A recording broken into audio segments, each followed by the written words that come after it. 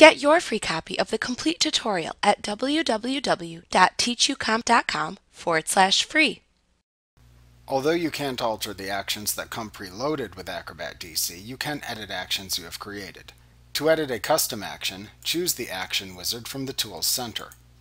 Next, click the Manage Actions button in the Action Wizard toolbar.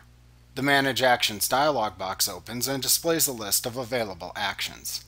Notice that when you click on any of Acrobat's included actions, the Edit button is grayed out and unavailable. However, when you click on any action that you have created, the button becomes usable. Click the Edit button after you have selected the custom action to edit to launch the Edit Action dialog box. You can add, remove, or alter the steps in the action within this dialog box. After making your changes, click the Save button. Acrobat updates the steps in the action to reflect your changes. You can also delete a custom action you have created.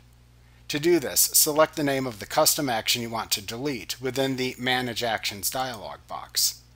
Then click the Remove button at the right side of the dialog box to launch a message box that asks if you are sure you want to delete the custom action.